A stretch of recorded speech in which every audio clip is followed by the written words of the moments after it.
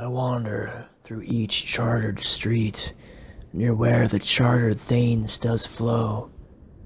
A mark in every face I meet, marks of weakness, marks of woe.